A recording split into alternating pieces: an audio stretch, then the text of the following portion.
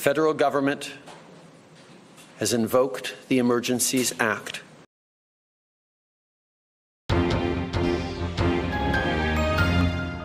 A few weeks ago, thousands of big rig truck drivers drove into Owata, Canada, to protest against Canadian WFLU mandates. It's been dubbed the Freedom Convoy, and to date has been peaceful on all fronts.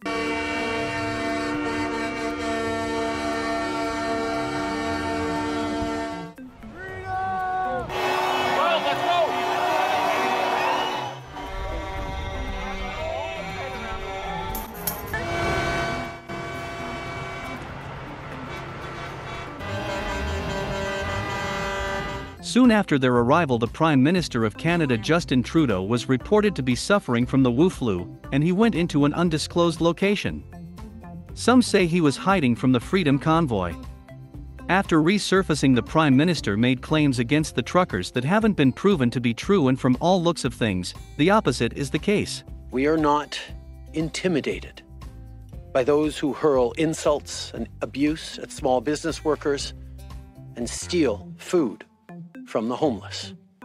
We won't give in to those who fly racist flags. We won't cave to those who engage in vandalism or dishonor the memory of our veterans. There is no place in our country for threats, violence, or hatred. So to those responsible for this behavior, it needs to stop. What particularly has occurred of a significant nature? We went after the funding. Our efforts, combined with the city's efforts, eliminated the GoFundMe.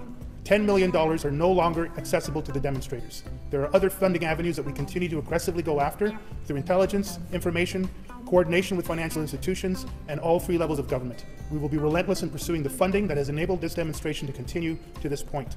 $10 million in donations were raised for the convoy on the site GoFundMe. GoFundMe said it cut off funding for the organizers because it had determined the effort violated the site's terms of service due to unlawful activity. After much backlash, GoFundMe decides to make full refunds to everyone that participated. Members of his parliament had questions for him, and a conservative Canadian parliamentarian slammed Prime Minister Justin Trudeau as she condemned him for refusing to talk with hundreds of truckers demonstrating towards the nation's vaccine mandate. All Canadians want to see a leader who will work to heal rifts, not further divide.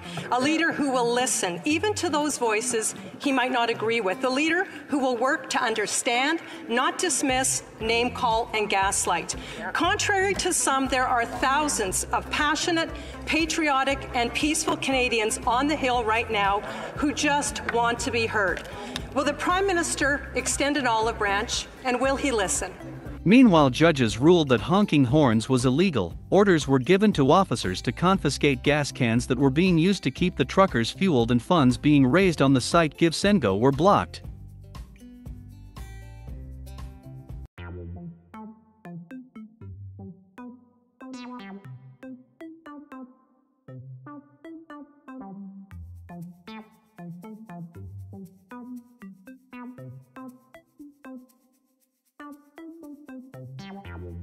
We're going after any vehicle conveyance, including horseback, people carrying jerry cans. We are arresting and seizing, and we are interdicting fuel going into the demonstrations. Keeping us safe, you didn't know. Keeping us safe, keeping all those jerry cans out of our hands just in case, you know? In case we're able to stay warm. How are the trucks supposed to leave if they have no fuel?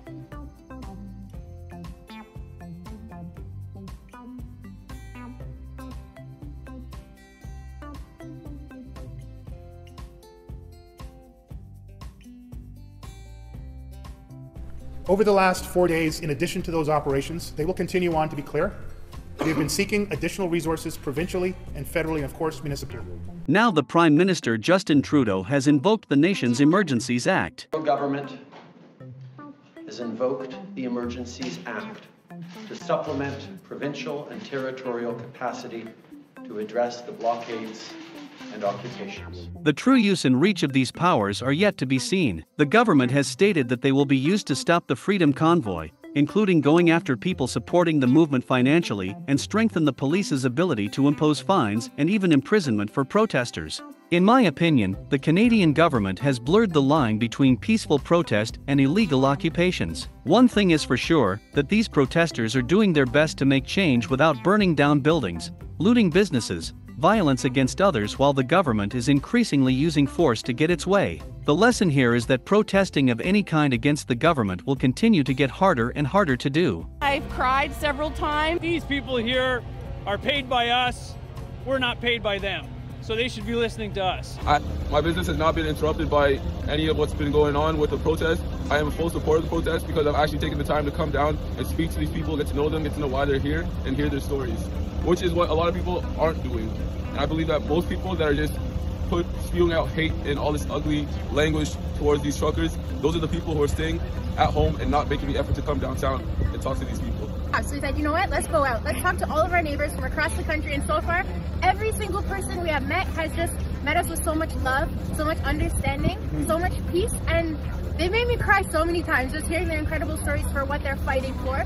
No, I think it's he's just really making a mockery out of himself more than anybody else, because people have eyes. What he's portraying is that's not where we're going, right? We're here. I've seen lots of kids around, not has no problems, right? He's a racist himself, right? There's no racism going on here. He said many times publicly that he supports peaceful protest, but except I guess when it disagrees with what he believes or what narrative that he's discussing. For any leader of a country to vilify people for exercising their democratic right, their right to protest, their right to demonstrate peacefully. Those are my thoughts. What are yours? Leave them in the comments below. Please share this video for education and awareness. For the Dum Dum News Channel, I'm Dum Dum.